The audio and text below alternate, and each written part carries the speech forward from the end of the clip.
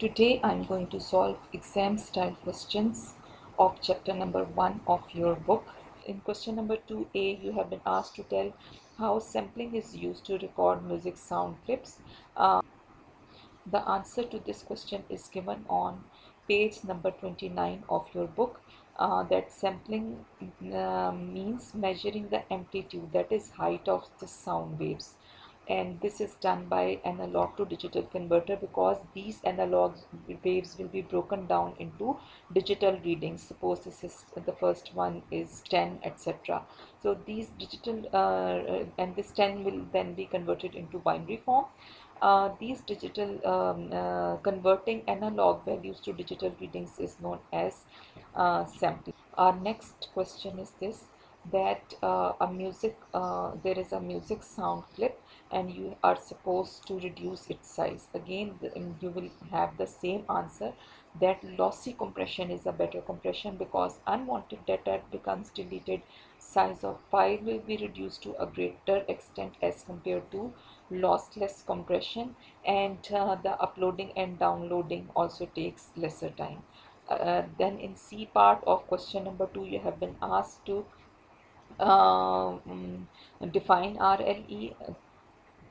The definition of RLE will be taken from page number 40 of your book, that is from the glossary. And then you are supposed to sample this image, and you have been told that gray squares represent 0. So first 3 squares are gray.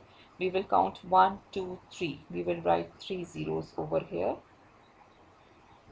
Then you will have 2 white squares. White is being represented by 1. We will write 2, 1. For next 2 whites we will write 2, 1. For next 3, 1, 2, 3, 4 gray, we will write 4, 0. For next 1, 2, 3, 4, 5, 6, 7, 8, 9 whites, we will write 9, 1.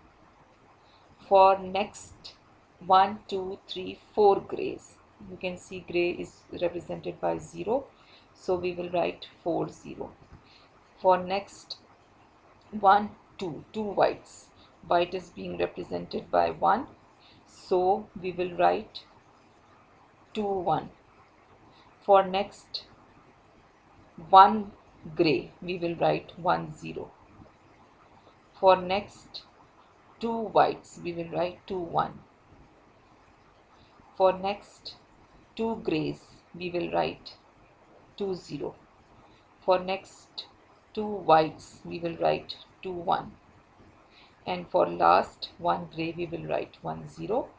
So we will do question number 3 and 4 of same exercise in the next video. Thank you.